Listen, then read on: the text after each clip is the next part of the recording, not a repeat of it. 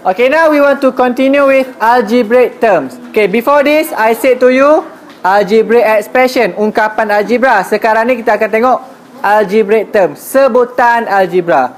What is the meaning of algebraic terms? Apakah yang dimaksudkan dengan sebutan algebra? Okay, just now, I said to you, when we talk about algebraic expression, okay, algebraic expression,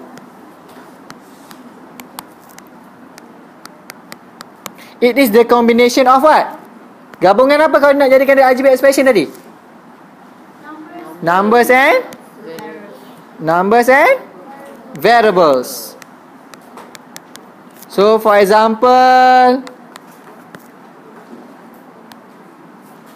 2x 3y negative 15x y 20p square. Everything here we call as algebraic expression. Now, when we talk about algebraic terms, what is it? Apakah yang dimaksudkan dengan sebutan algebra? Okay, for example here, I write here 2x plus 5xy. In this example, 2x we call as what? Algebraic expression, because there are numbers. 2 we call as numbers, x we call as variable, and also 5xy we also call it as algebraic expression, because 5 is the number, x and y are the variable. Okay, right now when these two combine, okay, apabila kedua-dua ni digabung, maka kita sebut juga dia sebagai algebraic expression, ungkapan algebra.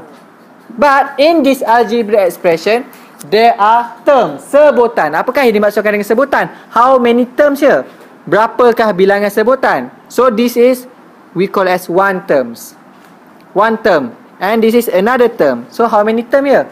Two term, dua sebutan. Dalam sebutan ada apa? Ada ungkapan tadi. Okay, in terms there are algebraic expression. Boleh nampak perkaitan tu? Boleh nampak? Okay, now. Okay, here same thing. This thing we call as algebraic expression.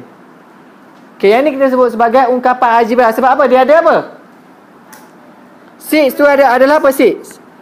Numbers. P tu adalah variable. So, when there are numbers and variable, we call it as expression. So now, how many terms here? Berapa bilangan term kita ada kat sini? 3. 6p square, one term.